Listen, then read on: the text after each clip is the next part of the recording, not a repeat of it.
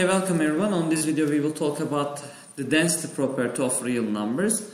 So the density property of real numbers states that between any two real numbers there is another real number. Of course, this property works for real numbers, but this property is not true for natural numbers or integers, because when you choose consecutive numbers such as 1, sorry about it, I forget to change the pen, yeah, that's better, 1 and 2, there is no integer between 1 and 2, there is no integer or natural number. Of course, there are infinite of real numbers. So we will solve some examples about this property. Find a real numbers between each pair of numbers. These numbers, what numbers lies between 3 whole 1 over 8 and 3 whole 2 over 8. So if you remember, there's a midpoint property. So how can we calculate midpoint in 8th grade? So we will use this rule. How we find it? We add this 2 number plus 3 whole 2 over 8. Then we will divide it by 2. So this gives us the middle number between these two numbers. So 8 times 3, 24, plus 1, 25 over 8. So same idea, 8 times 3, 24, plus 2, 26. So plus 26 over 8. Then divided by 2. So 51, 25 plus 26 is 51 over 8. Then divided by 2. This is equal 51 over 16. So 51 over 16 is equal 3 whole, so 3 over 16. So 3 whole 3 over 16 is between 3 whole 1 over 8 and 3 whole 2 over 8.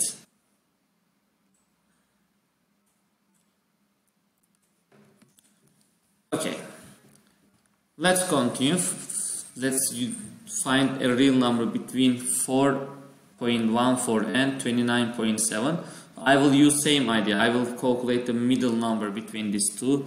So how can I do it? 4.14 plus 29 over 7 divided by 2. So 4.414, so I can make it fraction. So 414 over 100 plus 29 over 7, then divided by 2. Of course, I can simplify 414 over 100, so it will become 207 over 50 plus 29 over 7, then divided by 2. So you need to equalize this denominator, so I can enlarge that one by 7 and that one by 50. 7 times 207, 7 times 7, 49, then 4, then 14 over 7 times 0, 0, 7 times 5, 35, plus, so let's put this 0 here, 5 times 9, 45, 5 times 2, 10, 140, so over 350, then divided by 2. Let's continue this is order of operation after, then you can solve it on your own. When you add these two, it makes 2,899 over 350 divided by 2. So that's equal 2,899 over 350 multiplied by 1 over 2. 2,899 over 700. I can say that one, this is equal 4 whole, so 4 whole 99 over 700. So this number is between these two, 4.40 and 29 over 7. We can say that 4 whole 99 over 700 is between these two numbers. I want to solve more examples about that one.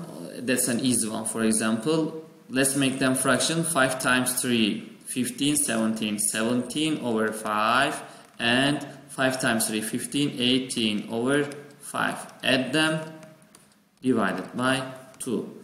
35 over 5, then divided by 2. 7 divided by 2 is equal to 7 over 2, or you can say 3.5. So 3 whole 2 over 5 and 3 whole 3 over 5, we get the number 3.5 is between these two numbers. So what numbers is between minus 1 over 10 and 0? Let's add them and divided by 2. Same idea. Let's come to negative 1 over 10 divided by 2. So negative 1 over 10 multiplied by 1 over 2, negative 1 over 20. So negative 1 over 20 is between negative 1 over 10 and 0. Let's go on. That's the last example I want to show about this section. This is very important example. So one of them is a rational number, the other is irrational number. I can still continue with the midpoint theory. So I can continue 4 plus square root of 19, then divided by 2.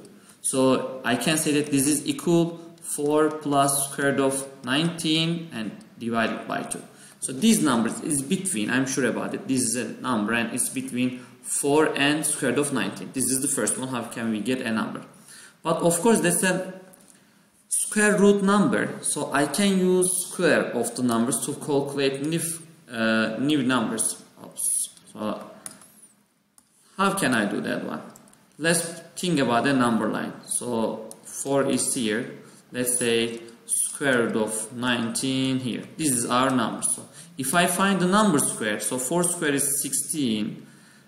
Number square, so 4 square is 16. Square root of 19, square of this square root of 19 is 19. So what numbers I have here? Let's think about integers. Between 16 and 19 I have 17, 18. So I can tell you square root of 17. So this is n squared. So a number squared is 17, of course.